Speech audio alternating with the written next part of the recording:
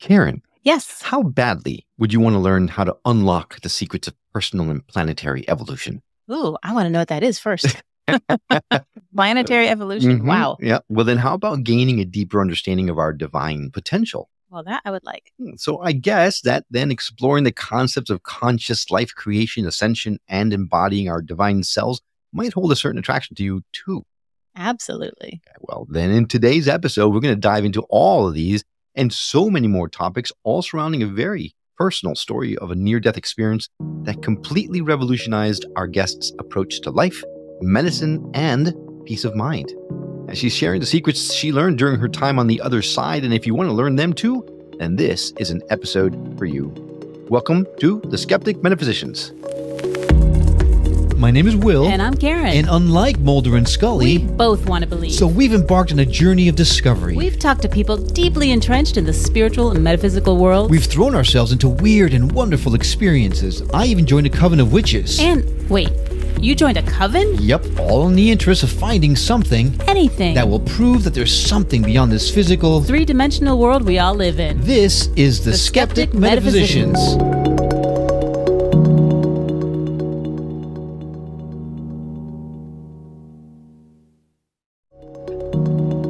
Welcome back to another episode of The Skeptic Metaphysicians. I'm Will. And I'm Karen. And today we have a truly remarkable guest who's touched the lives of thousands around the globe. Joining us today is Alysa Rushton, a death survivor, internationally known energy intuitive and sound healer. Now, Alysa is recognized as one of the world's most cutting-edge thought leaders on conscious life creation, ascension, and, like I said earlier, embodying your divine self. Now, her breakthrough work for personal and planetary evolution, see where I did there, can be found in her recorded programs such as Reality by Divine Design and the Miracles and Manifesting Portal, as well as in her contributions to various online summits. Alysa has inspired countless life leaders, students, clients, and listeners to step into their true identity as divine beings and activate their inner superpower. I could not be more excited to welcome Alysa Rushton to the show. Alysa, thanks for coming on. Oh my gosh, I am so excited to be here with you guys today. This is going to be so yummy. Oh my gosh. And how? I'm overwhelmed just by the introduction. Wow, that's a lot. We're thrilled to have you on here. And the obvious question, right, because everything that we're going to talk about today revolves around one particular event, and that is your near-death experience. Can you share with us how you, like, what happened? You died and came back? Okay, so yes, I did die. I did come back. And it really depends on how much of the story you want to know. I guess where I'll start is that I was critically ill. I had a whole list of diseases, and you can think things like MS, rheumatoid arthritis, I had celiac, all of these autoimmune types of diseases. And I was on 28 different medications. I had a PICC line in my arm, which is where they basically install a plastic tube that goes into your heart, and they infuse you with medications all day. And I was doing that. And I was also on end-of-life medication for pain management. And it's the kind of stuff that they give you when they know you're going to die, because A, it can kill you, and B, if you do live, you don't really stand a chance of getting off of the medication.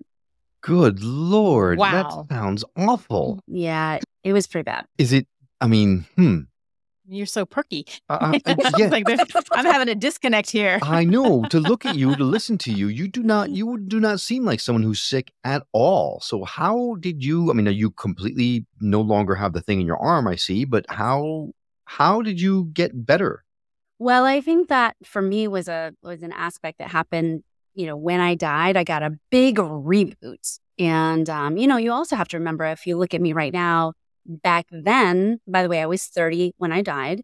I was 240 pounds. I wore diapers because I couldn't, had lost bodily functions as we know of them as adults.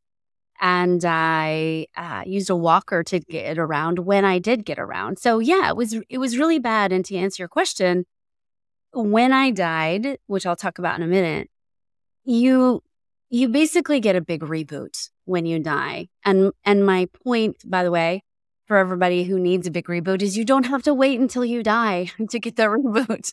Well, that's good news. Yeah. Spoiler alert. Don't wait. You can reboot yourself before then, okay? So spoiler alert, don't wait. Don't wait. Well, I'm hoping that's why people are listening in now, because they don't want to die before they can change their life. And learning from people like you that have gone through it and come back and, hey, this is how to do it. I'm hoping to learn from it. So how did you die? Let's base it there first. What happened that flatlined you? Yeah. So if you can imagine, all of that drug cocktail on a daily basis was enough to have me riding the line between life and death most days. And so on this fateful day, I had a little too much of many medications. And I came home because I would infuse at the doctor's office every day. And I came home and I wasn't feeling very well. And, you know, they had me on these suckers, these fentanyl suckers. And you've probably seen signage all over town, like, don't do fentanyl. It can kill you on your first time. Well, you have to remember, I was doing fentanyl suckers multiple times a day. And this is the stuff where the caregivers in my house there would be signs up saying, don't even touch this stuff if there's a sucker laying around because it can kill you. So basically, it was a huge drug cocktail that I was on. And I got up in the middle of the night. I wasn't feeling good. I was kind of struggling already. I go to the bathroom because what do you do when you're not feeling good? You go to the bathroom. By the way, if you are going to die, I highly recommend do it on the toilet. It's the perfect spot. Elvis did it, you know? I don't know, man. Note to self. Being found on the toilet doesn't sound like a fun thing for me. Well, if you're dead. Well, but yeah. But then you might come back and then you're embarrassed. It is also embarrassing when you come back. Yeah, it's a little, there is that. There is that. So yeah, so I went to the bathroom and I was just not feeling well. And so I died on the potty. And the cool part about where my bathroom was that, you know, the toilet's here and then there was a wall right next to the toilet. So I had slumped over. Otherwise, I would have fallen off the toilet. But I stayed upright, which was kind of cool. Didn't break anything. And, you know, I'm going to leave the down to earth stuff. I'm going to set that aside for a minute. So back on earth, I'm dead. And meanwhile, my spirit, my essence goes up, up, up, up, up. And here's the thing. I didn't have the experience that many people have, which is seeing the pearly gates or all of that. Did you get a tunnel and people at the end of the tunnel, that kind of thing? Got no people, none of that stuff. But I will tell you what I think happens based on my experience over there is I think that you get a customized death experience for whatever your beliefs are. So it's gonna feel wonderful for you based on what you believe. So if you believe in heaven, then you're gonna get the heaven experience. If you believe in Shiva or Buddha, you're going to get that experience. If you believe in your family comes to greet you, you're going to get the family experience. I didn't believe in any of that. So I didn't get any of that, really. I went up directly into what I call God consciousness. And I got to tell you, the first thing is it was the most loving, blissful, delicious experience without a body. Like I had no body on the other side. And I remember looking down and realizing, I don't have a body. So then what was it? Was it just energy? Did you look down and there was an arm there? No arm there? It was just kind of nothing? No arms, but I had the distinct feeling of feeling very physical and stretchy with energy. So if you could imagine no body, but like a light situation, but a physical situation. So I'm coming up, I'm getting soaked up into this God consciousness or universal consciousness or divine consciousness. And it was such a feeling of bliss and love and joy and pain-free. Like I was pain-free completely for the first time in years. And it was so physical, but no body and sensational, and just every part of me felt alive and expanded. And so the best way I can describe what I saw up there is, have you ever seen a movie where you've got the security guy and he's sitting in front of like hundreds of different security cameras? Yes. So I want you to imagine that only on the billions level. So it was little kind of circular visuals of billions and billions and billions of experiences that the consciousness could move into and experience. And I'm using my hands because it was such a physical, it felt like elastic consciousness. Or do you remember that doll, Stretch Armstrong? Did you have a Stretch Armstrong? Yes. Do we ever? Right? It felt like Stretch Armstrong. I mean, it just felt like this stretchy, amazing. And I could go into all these billions of experiences, and I could be a rock, and I could see and feel what the rock was experiencing. And I could be the plants, and I could be other planets, and I could be other life forms, and I could be all of that all at once, and literally getting billions and billions of data points all at once. So it was a little, I mean, to bring it back into the mind, it's very overwhelming. It was an overwhelmingly amazing experience. But that's where it started. And then as I started to explore and journey and go into all of these places, you know, some of the worlds and planets were not like anything that we have. They were indescribable with different beings.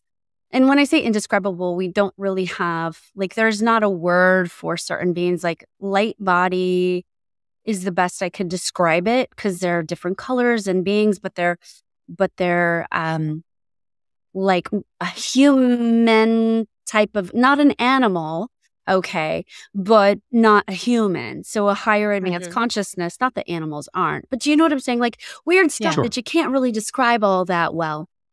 So I'm seeing all of this. And then at the same time, I'm seeing how everything gets projected out of our universe. So I saw light and then sound and sacred geometry starting to form, and like forming all of these things for our known physical universe that we're on. So I started to get a lot of downloads about math and how things work and how we can heal our bodies, and how maybe the stories that we were told on planet Earth aren't necessarily all the way true, or maybe are far apart, and that there's many, many, many, many, many different timelines. We tend to think about our experience as one solid experience, but what I was seeing up there was multiplicities of the Earth experience. So it was a very complex thing. It was involved. I got to see a lot of different places and spaces and expand and grow and learn.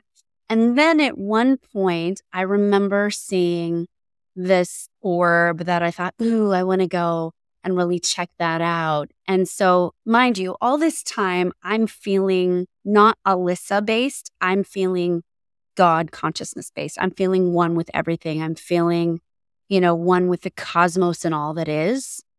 And as soon as I saw this orb, it looked very much like Earth. So I go down and I pull my consciousness into this Earth. And it looked very much like our Earth here, except the sky and everything was sort of olive drabby tinge to it, like an army green. And I immediately was like, oh, I'm going to go check out my old ex-boyfriend, my very first ex-boyfriend ever. So I go and I think of him, and instantly I'm at his condo. And I can see that he can't see me. I can see that there's no interacting with him. But it felt very nourishing to me. It felt like, okay, this is going to be a nice healing place for me. And I was kind of hanging around him, and he had some addictions, and I felt like, oh, this is good. And then I went and saw a couple more people. And then at some point, I realized, I'm thinking, this is weird. Like I can feel like I'm Alysa, but I'm thinking, I wonder why I can't talk to anybody. I'm not exactly sure where I am. And then a group consciousness comes and says, you know, you can stay here as long as you want. It's going to be a very healing place for you, but you cannot come back into your Alysa body. But if you'd like to come back, it'll be some of the hardest work you've ever done, but it'll be very worth it. And in that moment, I just thought, yes, I want to come back. And as soon as I thought yes, I got slammed back into my body. It was like someone dropped me off a 1,000-foot building.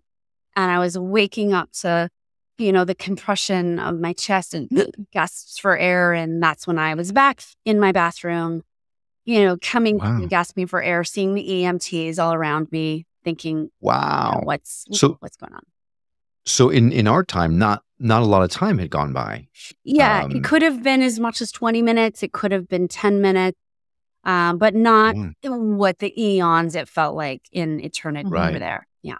So when you were there, sorry, Karen, I'll give you a chance in just one second because I'm dying to ask this question. When you were there and you were going and seeing your ex-boyfriend and things like that, did it feel real or did it feel like a dream? Did you feel like you were just kind of imagining it? How was that experience? Yeah, that part, I mean, all of it felt very real. And I, in fact, didn't learn what that was until years later. I was reading a book by Savannah Arienta called Frequency, and she's describing the place where I was to the T. And she described the experience and the olive green, the olive drab color. And I'm thinking, oh my God, I can't believe she's just written about my experience. And what she said was it's basically the etheric layer of the planet where stuck souls go, particularly ones that die. They don't move on. They die from suicide, drug overdose, or trauma where they don't move fully into the light and go forward. They basically get stuck in the etheric layer. So I was going to basically be stuck in the etheric layer. Yeah. Wow. So when you first started telling us about this, you shoot out and you're in this place looking at all these screens, so to say, of all these different experiences. Were you alone or did you feel like you were alone? Because I'm just getting this image of like someone sitting by themselves in a movie theater, like looking at all of this stuff. Great question. How did it feel? So think less me, Alysa, being alone, and think more me, Alysa, as God consciousness, as everything, all that is.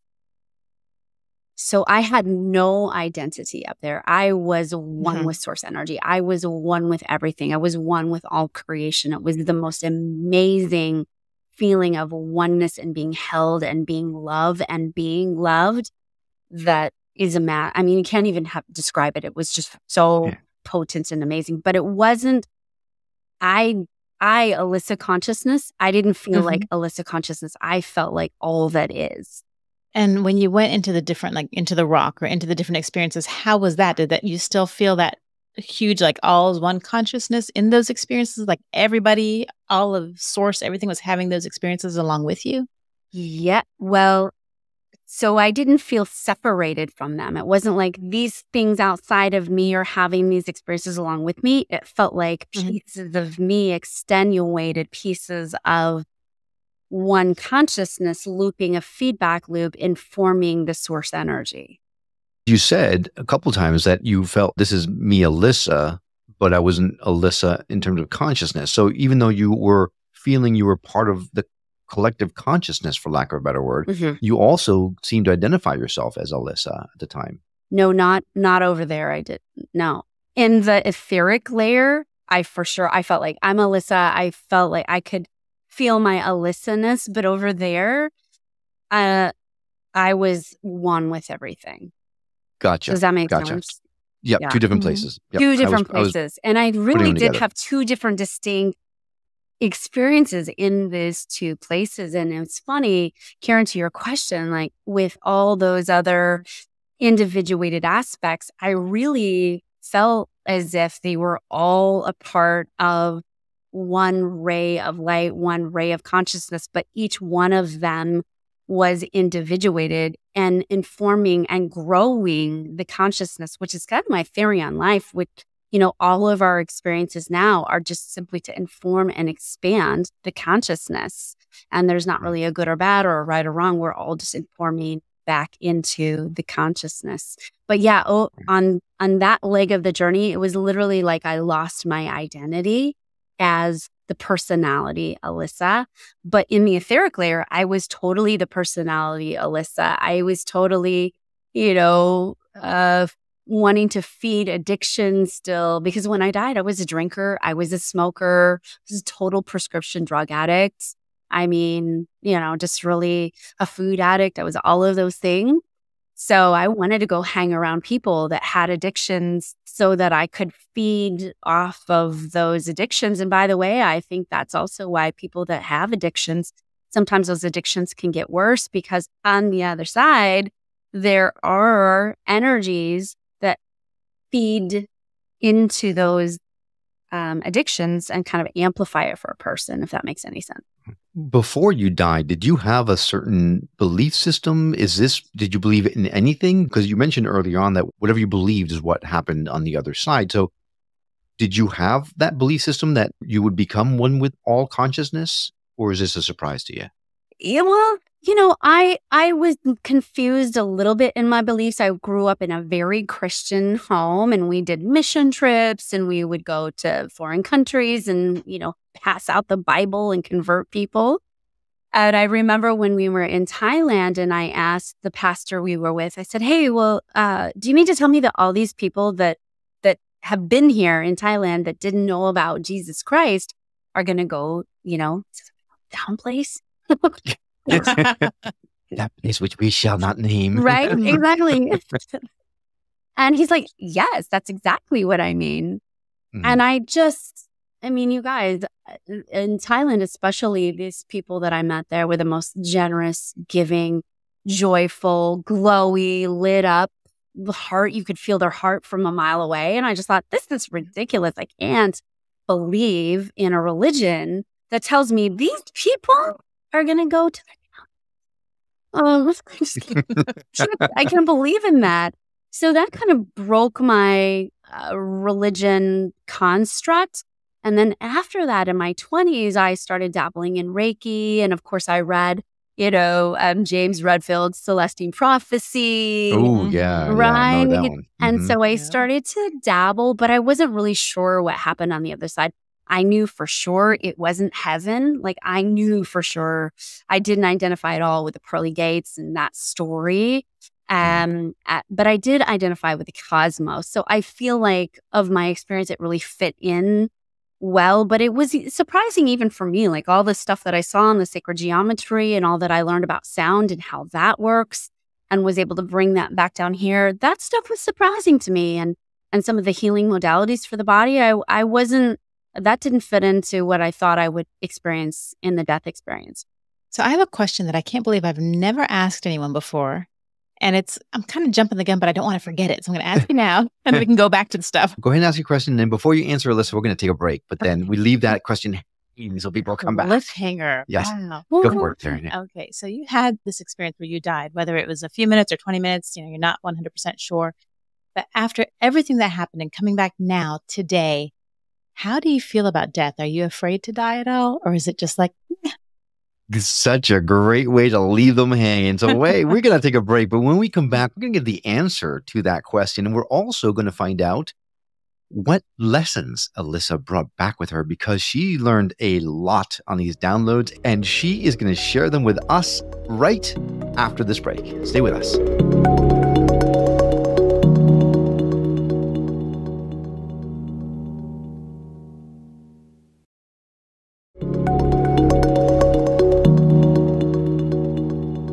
Welcome back to the Skeptic Metaphysicians. We are talking to Alysa Rushton, who died and came back with all the answers. And we are lucky to have her with us because we've always wanted to know all the answers, and we now can get the chance to know them.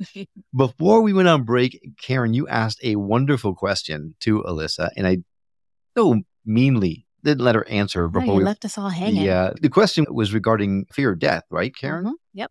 After having this experience and everything that you went through, how do you feel about death now? Are you afraid or do you welcome it? Well, let me answer the question this way. I don't actually think you can die before it's your time. So if it's not really your time, I actually don't think you can. I think you'll either come back or you'll struggle in the death process to not die. So I don't think you can die before it's your time, which is kind of a great feeling to have, especially if you're somebody who has a lot of fear and anxiety about it. Mm-hmm. I will also say that the dying process is something I wish we taught in the West differently, because it's actually not dying. It's actually a birth into more consciousness than you ever have. I kind of make the analogy of it's like trading in your Ford for a jet plane.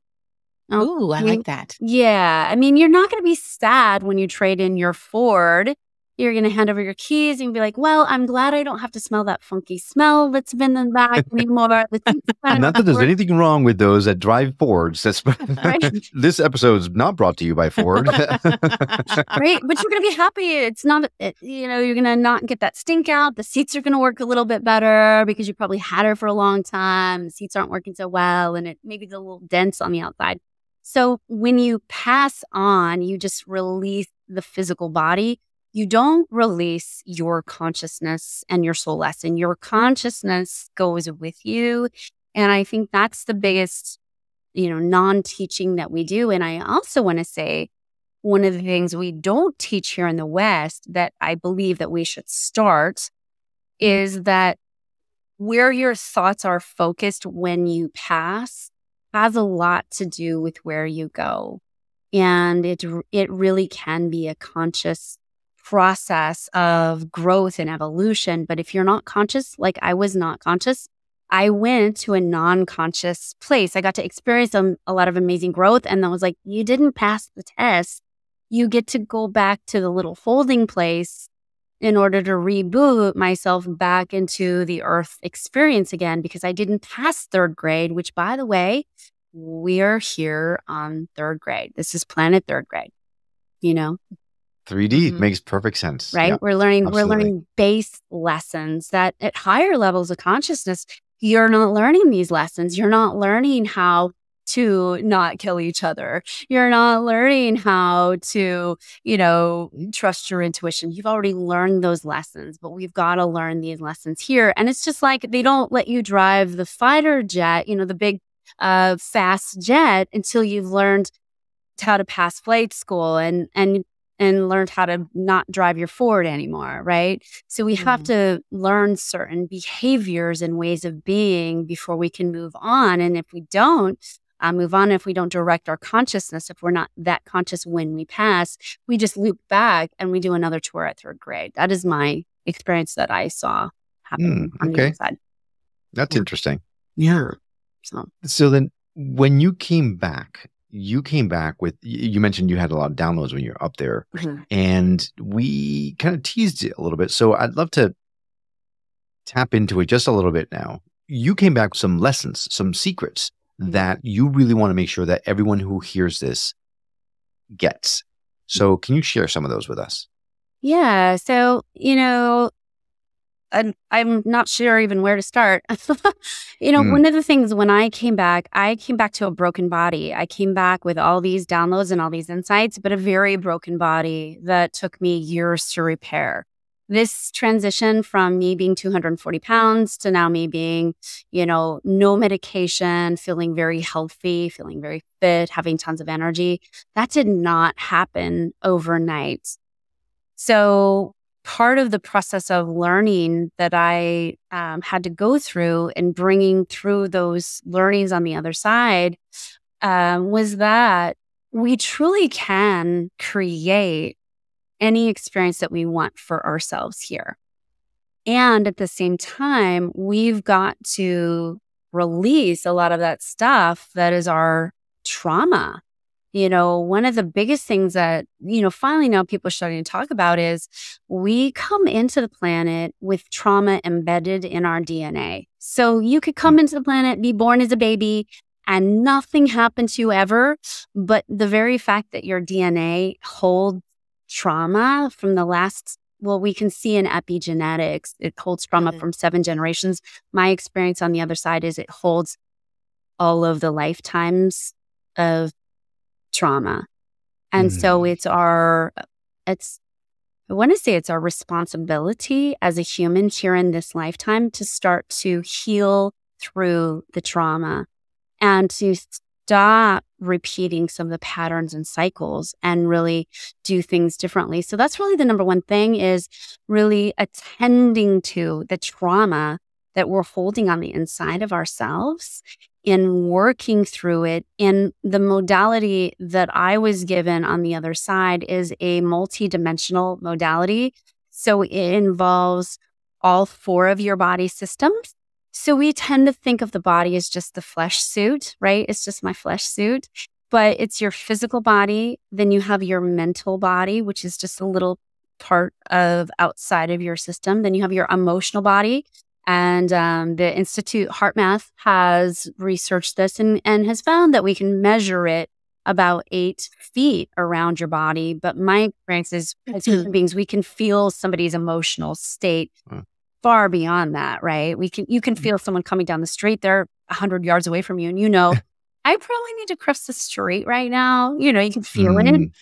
Now, is that the aura? Is that what you talk about? Is the aura, or is that something different? Well, these are parts that inform the aura. So physical body informs the aura, mental body informs the aura, emotional body informs the aura, and does your spiritual body. That all informs their layers of the aura, if you will. Okay. So you're projecting out all of this energetic around you. And so the modality that I teach starts to work with those 4 bodies versus just one or the other. Like a lot of energy healers will just work with the spiritual body, or a lot of trauma healers will work with the emotional body. A lot of doctors only work with the physical body. But if you can imagine, you're missing, it's kind of like, well, something's wrong with your heart, but we're only going to deal with your heart, not the rest of you. It's a compartmentalized approach. So we're really working with more of the body. So that was kind of the first piece that we have to start as human beings to excavate and clear this trauma that's embedded within us that causes us to do things not from the soul level.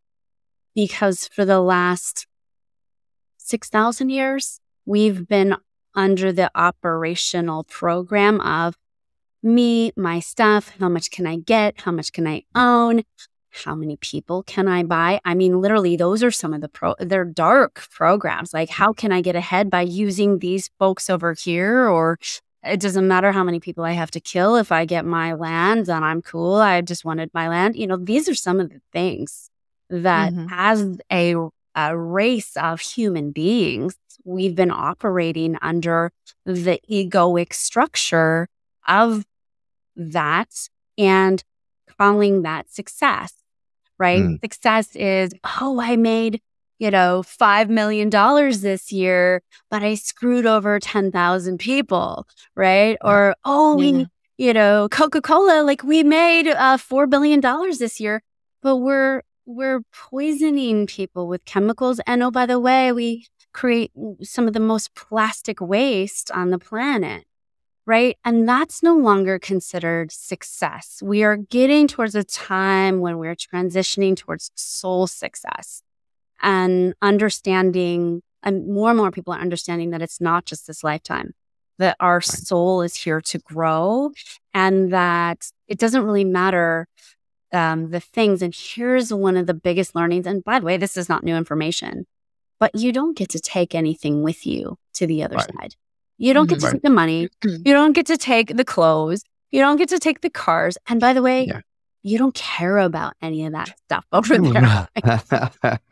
Right. And that's the most important part, right? That you don't miss it. You don't it's not you transcend everything that's physical in the world. One question that jumped to mind, and I forgot to ask it in the first part of this interview, but I got to ask it now because it struck me again. When you crossed over, did you feel like this was something that was forever? That was how we are going to live from now on, Miss Rushton? Or is this something that could have been a transitional period?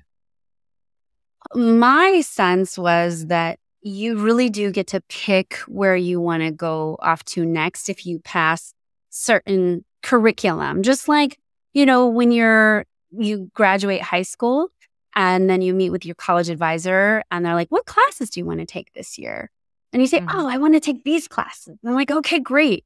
So my sense was there's all these other amazing, interesting places to go and see and experience. And so we sort of get a pit stop to review the life, to make sure we pass the lessons, to make sure we're ready to move on, to get our bearings about us, and then choose that next destination that the soul wants to experience and grow from. Because that's my experience over there is about expanding consciousness and growing the consciousness through experience. Okay. So getting back to the lessons that you learned, you talked about the healing modalities that you were able to work on all 4 of the bodies. Systems. Thank you. is it, and I know you're a sound healer and things. So how do you work on all four at the same time? I mean, obviously you got to work out, you got to eat right? You got to go to a shrink. Like what kind of things do you suggest people do in order to get their stuff aligned? Yes, great question. So let's talk about sound frequency for a second. So Yes, please. one of the biggest things they show me up there is sound informs sacred geometry informs physical matter.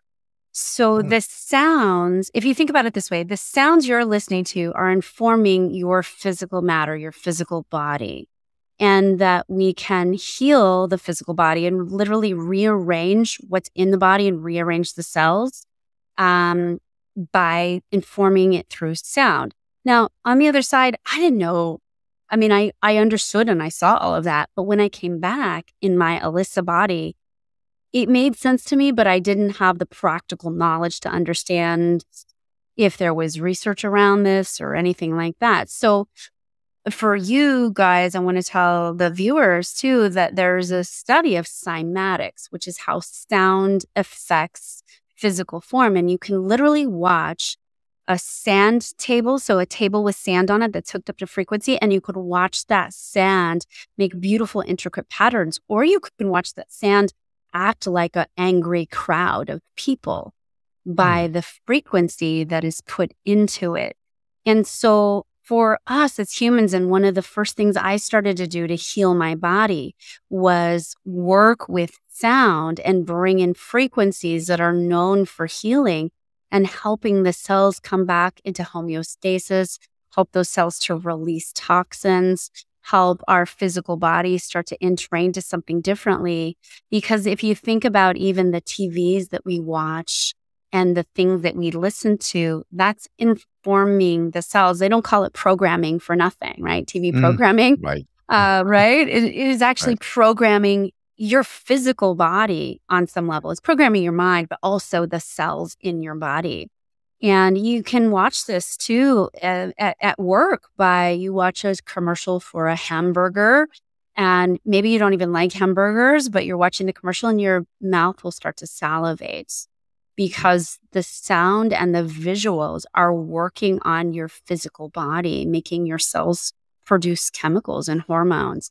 So one of the most powerful things that people can do, and you can do if you're healing from something right now, is go into sounds that are harmonizing for you. That might be bird songs. That might be being in nature and just letting the frequency come through.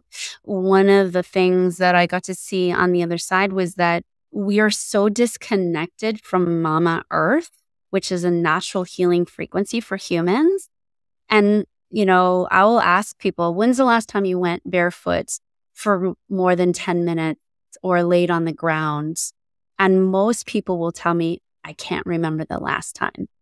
I mean, the ants and the spiders and the snakes and stuff, Totally. Now, do you have to be able to hear the sounds for it to work? Because I'm thinking about deaf people. How does that work for them? That's a great question. So your body's always listening.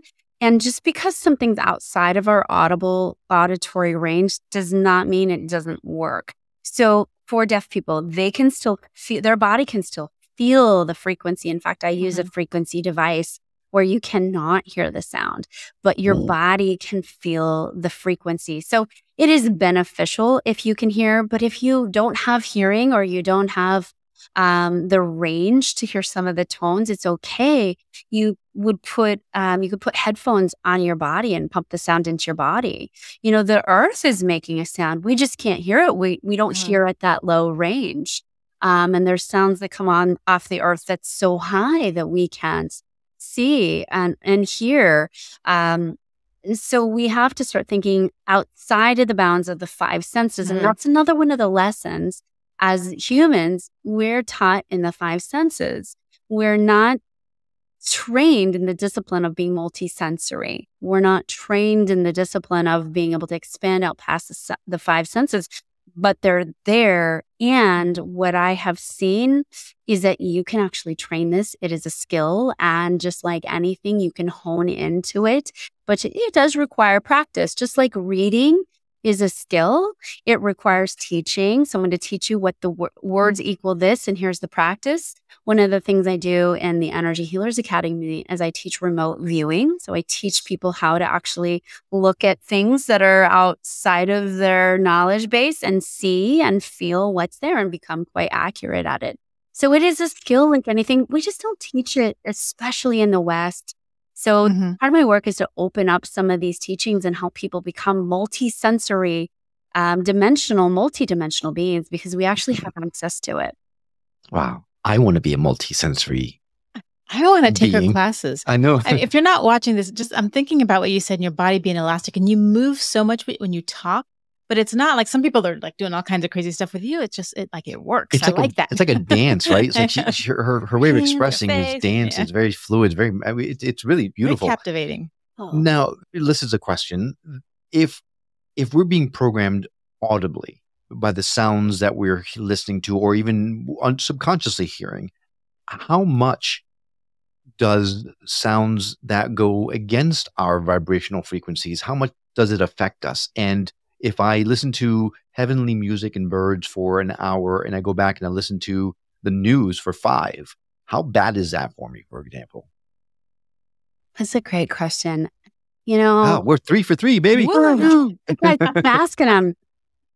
You know, I think it's probably individual for everybody, because everybody's body is different, and everybody's body can tolerate something different. And that said, I personally think the more you can do of something beneficial, the better. And the less you can do of something that is harmful to your system, the better. And so I'm not a fan of saying don't watch the news at all. Don't not do certain things, but maybe don't watch it for 5 hours, right? I'm not saying don't sit outside and listen to the jackhammer, because sometimes we have to tolerate noises that are disharmonious to our bodies. But that's the jackhammer's one that everybody gets. Nobody really wants to opt in for sitting near a jackhammer.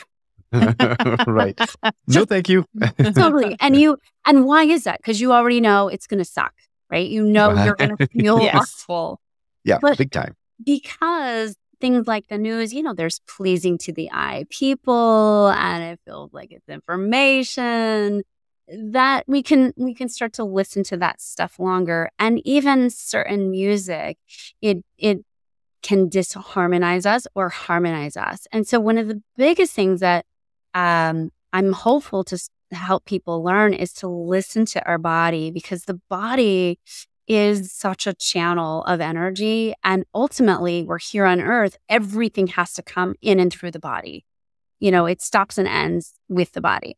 So if you are having an experience in your life that you don't like, if you're having something that's not healing, or something that feels intractable, or something, you have a relationship that's not going well, you can start to harmonize your body and start to work with the energy that's inside. Because I also understood up there that if you can imagine the outside circumstances of your life all come from the projector in your heart. Okay. And so we all have this like projector in our heart mind that is infused with trauma and beliefs and all these things.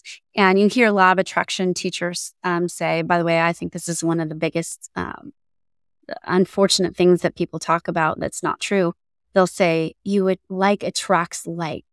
And, if you just vibrate high enough, have you heard this? If you just vibrate high enough. Constantly. Yeah. 135 episodes in, I think everybody that's been on has said it, except for you now. I would say the exact opposite. You can have you can have the most high flying frequency vibration of all times.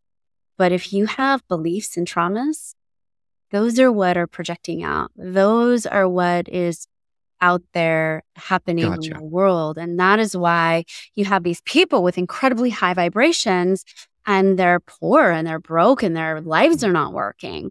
Or, you know what I'm saying? It's because you don't attract your vibration, you attract what you believe. Right. So that, and that's kind of how I see it, is that whatever your emotions are what triggers the attraction. We just very recently released something about gratefulness, that how important it is to be grateful. You can't just say, oh, I'm thankful for this. You got to really feel it, right? You got to feel that gratefulness. Otherwise, you're not aligning yourself with that frequency. But you take it even further than that. Yeah, because you can have all these feelings of gratitude and blessings, and your life can be working. But if you have the belief that nobody likes me, you won't have any friends and you'll be alone. You'll be a super grateful alone person, you know? Well, some people might be grateful not to have these dumb people around all the time. That's also true, right? But at the end of the day, it's you're projecting always outward. And so therefore, if we can start to take a look at and help ourselves align with our own sound frequency and our breath, and start to pull throughout some of these traumas out of our body, which, by the way, breath is one of the best ways to pull out embedded, CPTSD, childhood post-traumatic stress trauma disorders, which most everybody has. But the breath is such a great way to pull it up and out of the body. And ultimately, we keep dragging around the same experiences again and again and creating the same experiences as humans again and again, because we haven't yet processed out the emotion that's embedded in the DNA and inside the cell and inside the mitochondria. And ultimately, that's part of what we're doing, is trying to purge all this stuff out. If that makes any sense at all. It does. Yeah, because then your emotion triggers a reaction triggers a thought, and a thought affects your energy, and and biochemistry and all of it. Yeah. Right. And the thigh bone connects you to the knee bone. Yeah. Right. Yeah. Oh my gosh. I feel like we're literally just scratching the surface. This is stuff that you help others to come to grips with, right? This is your bailiwick. We talked a little bit about sound healing and talked a little bit about remote viewing. You've talked a little bit about breath work. When someone comes to you, what should they expect? How are you going to help them? Wait, 1 second. Bailiwick? Did I say bailiwick? Did you say bailiwick? Am I that old that I said bailiwick? Oh, no. I'm like, what? Okay. Wow. I'm sorry. I just had to point that out. No, I appreciate you pointing out my old-fashioned... I don't know where that came from. I don't either. But I'm really glad you called me out on it. I think we're channeling an older gentleman. Well, that question. I do have my selenite, so maybe that could be the case. Always blame it on the selenite. That's what I know. Of course. Always. So, whippersnapper, what's your bailiwick there? Anyway, back to the question, Alysa. What can someone expect when they come see you? That's a great question. Miracles is usually the answer. So Miracles. I love that. Sign me up. Yeah. Yeah, I believe in miracles are possible for people. And typically, the individual has you think you have your life stream, but really what you have is you have a life stream with infinite possibilities. And most people are operating, if you were to put a scale, they're operating at about 25% of their maximum life stream possibilities. So most people, even if they're a high level person and are amazing and doing good work in the world, they have access to all of these infinite possibilities that they might see but don't believe are possible, or they might feel but don't know how to get there. And so technically what I do is not me at all. I first have to say, all that's happening is I'm helping that person access 100% of their soul's energy. I'm not healing them. I'm not doing it for them. I'm helping them access their soul's energy, their highest life plan, and getting a physical feeling of what that is in their body, and aligning soul's will with divine or universal will, along with the heart and body's will. And once you get those three things lined up, a lot of things start clicking and taking better. But then when that starts to happen and you're bringing more of the soul's energy in, the personality structure starts to release some of the things that it thought were important and some of the ways that it was using as coping mechanisms. So let me give you an example of this. Somebody comes in, they're an alpha male, and they kind of tend to dominate. people and feel like they need to control things in order to get their needs met. Okay. And so if we were to start working together, we help them get aligned with their soul. And when the soul starts running the energy, the person all of a sudden was like, I don't need to control everything. I don't need to be an alpha male. I don't need to prove to everybody that I'm right. In fact, I don't care if anybody ever thinks I'm right ever again in any conversation. Such a powerful way to feel, to be, actually. Yeah. Right? I just had this image of a ship, anchored out and just cutting the anchors because you feel like they're keeping you in a safe place. But what you don't realize is these anchors are so big, they're actually sinking the boat. Brilliantly stated. Yes. Look at you, man. The blam. Yeah. Nailed it. Yeah. And that's what happens. And so all that I do is help people access that frequency and help them get a palpable feeling of it. And then once they know how to run their own soul's energy, then, we can start to unpack some of those personality constructs that have kept them safe, have put together the beliefs that are not working for them, that maybe the belief is like, I can make a lot of money, but I have to work myself really hard and I have to work all night long in order to make this money.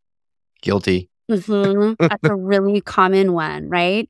And so when we start to unpack those beliefs and work through the layers of that, then all of a sudden they're making more money and having to work less time and having more ease in their life in order to move up these higher possibility timelines. And they can bring versions of themselves through that they didn't know were really available, or instantly align with healthier, happier versions of themselves. And I call this working with timelines, but that's ultimately what we're doing in a nutshell, is aligning the soul with the being and moving more of their higher timeline energy through. Do you have a friends and family discount? Because I'm in. That sounds great. Fantastic. Well, it's really, it's really cool. A very common experience I will tell you from my clients is that they will double or triple whatever income that they're making pretty much straight away, usually within the month. It's a super common occurrence because it's not because of me. It's nothing that I'm doing. It's because they're able to release the limitations and align themselves with what's already there. So on the other side, and here's one of the biggest things that's really important for you and your listeners to know, is that all possibilities are already there. It's kind of like, have you ever read a book? Book. Yeah. As a matter of fact. Yeah. As a matter of fact, you there are. You go bragging again, Will. Okay, so when you read this book, you didn't have to wait on page 2 for page 72 to be written, right? Right. Yep. It was already there for you. 72 was already there. When you bought the book, all the pages were there. Yes. And that's how we are. That's how the life is. All the possibilities are already there for you. They're all there. And what's important is for you to release the limiting beliefs off so that you can pop up to the potentials that are already in the field for you. So you could turn the page and get to page 72. Yeah, That's without, awesome. Here's the secret, without having to turn the page and turn the page, like move from 2 to 3 to 4 to 5 to 6 to 7. Through the book. You can just flip to page 72. Oh, God, I love that. Yeah. Wow. We are so stupidly short on time, but I have to ask, because this is fascinating stuff. What kind of miracles have you seen happen when they work with you? I know you mentioned like doubling and tripling your money right there, right by itself. I'm there. I'm all about it. But we know that you've seen some other miracles that have come about because of the work that you've done with people. Can you share some of those with us? Yeah, so I would say it's because of the work that they're allowing to do themselves. Like, I don't get to take credit for this work ever. I really, really don't. It's not mine. It's not me. I just direct traffic. Like, I'm just out there saying, got my little vest on, directing traffic. Right. But don't cut yourself short, because you are helping direct that traffic, and people need that. So that's right. Maybe it's a partnership, right? You're partnering up with you. That's right. But it's really mostly their energy that's doing it. But I mean, you are way too modest, Alysa. Thank you. But I've seen people heal cancers from go from a body full of cancer to no cancer. I've seen people with intractable illnesses that just get released and go away. And all of a sudden they don't need it anymore. I've seen, it's been mostly body healings, but it can also be stuff like relationship. They were having struggles in a relationship, and then they thought they were going to have to leave their person, but then all of a sudden they align. And then all of a sudden their person who was totally in a weird spot, all of a sudden aligns themselves. And now they have the yummiest, most delicious love affair of all times. So it's really relative to what the person is needing, but it typically tends to revolve around love, relationships, health, and money. Right. But ultimately, it's that highest timeline version of the self that the person really longs to experience. We just show them that they can have access to that and that they can get it. What about spiritually? I know I'm getting too excited here. What about spiritually? Does working with you, because my big thing is trying to find my path to my higher self. Does working with you, can you help people get to that point, or is it mostly just physical healings and things like that? Well, that's what creates the physical healing. So when you're working with your soul and your higher self and universal energy, if that's your starting point, then the physical body wants to align. Then your finances want to align. Then your relationships want to align. Does that make sense? Gotcha. It's kind of like somebody, like I'll use myself as an example. I needed to lose 100 pounds, but that was a side effect. It wasn't the cause. It was the side effect. So when I aligned my life, oh, by the way, I lost 100 pounds almost without doing anything. I mean, really, truly, I didn't have to do a whole lot of work for 100 pounds to fall off. So to your point, when you work at the higher self level, when you work at soul's frequency and make that your purpose and your way, then everything else starts to align and flow and grow, and the life starts to blossom. I don't know, man. This sounds just way too good to be true. I mean, that sounds amazing. Wow. Okay, I'm sold. You're gonna hear from me after this for sure. I think Karen and I both are gonna dive in with our feet, because this sounds incredible. Alysa, I do feel like we're literally just scratching the surface. There's so much that you brought back. There's so much that I know on the show notes that we were supposed to talk about. We didn't get a chance to. So thank you for coming and sharing just a little nugget of your wisdom with us, because it's been fantastic, super fascinating. Has. Yeah. Oh, good. And hopefully maybe we can entice you to come back to continue our conversation, because this has been wonderful.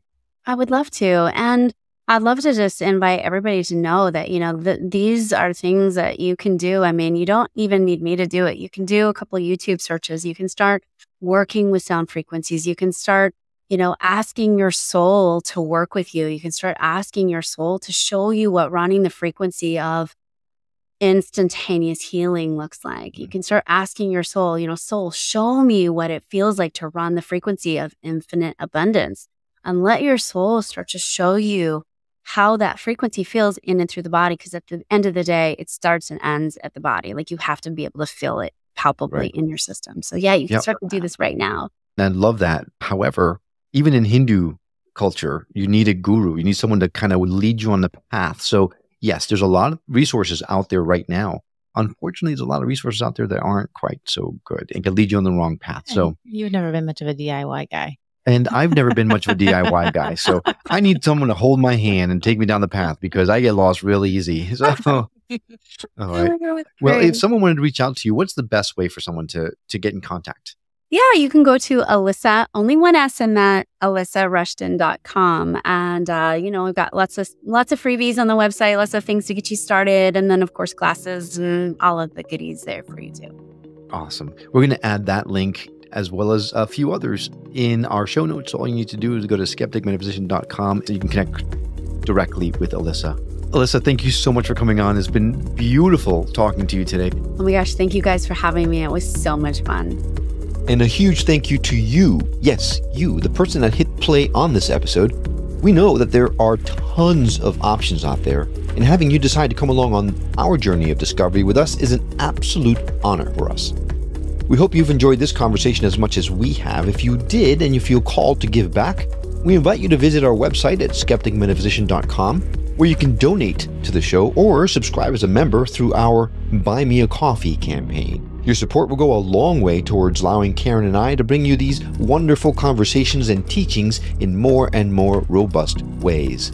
Of course, if contributing to the show content is what you're looking for instead, well, we'd love for you to contribute by sending us a voicemail or an email from our website, or leave us a review on Apple Podcasts or any other podcasting platform that supports them. Karen and I love hearing from those that are moved to message us. It truly does fuel our passion. You are the reason we do this show, and knowing what you like and don't like help us craft the very best show we can so that we can help raise the vibration of the planet together. Now, if you know someone who would benefit from hearing the message we're sharing on the show, do them and us a favor and share the show with them. It will help get the word out about us, and it might just change someone's life for the better. Well, that's all for now, but we'll see you on the next episode of The Skeptic Metaphysician. Until then, take care.